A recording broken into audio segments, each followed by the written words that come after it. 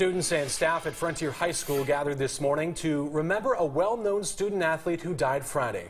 23 ABC's Jessica Harrington tells us how he's being remembered and how the school is helping students cope. Jessica?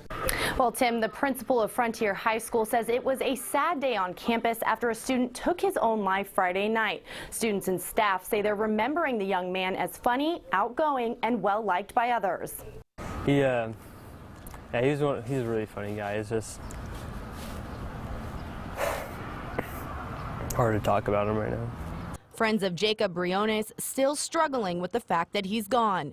Briones, a junior at Frontier High, was the wide receiver for the football team and ran on the track team.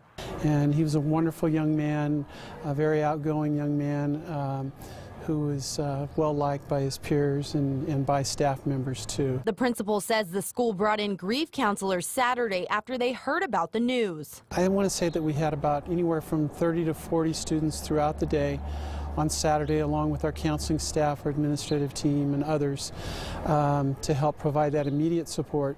And those counselors were on campus again today, sending out this tweet saying extra comfort and support would be available to those who need it. We're really focused on the family. We're focused on the well-being of our students and the well-being of this community, too. Before school today, the principal says more than 300 students and staff joined together in the gym to remember Briones and talk about their favorite memories. He always put smiles on everyone's face. He always had a smile on his face. It was just easy to get along with. A GoFundMe page that was set up for Briones raised more than $20,000 in less than 48 hours. Students and staff say they'll keep Briones' memory alive by talking about all of the memories he left behind and remembering the great athlete and person he was.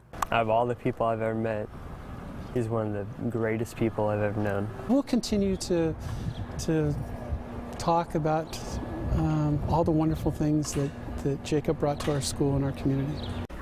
The principal says FHS will continue to provide support to any students or staff who may need it. And he says they will hold a vigil for Briones tomorrow night at 7 o'clock in the football stadium at Frontier High. Live in the newsroom, Jessica Harrington, 23 ABC.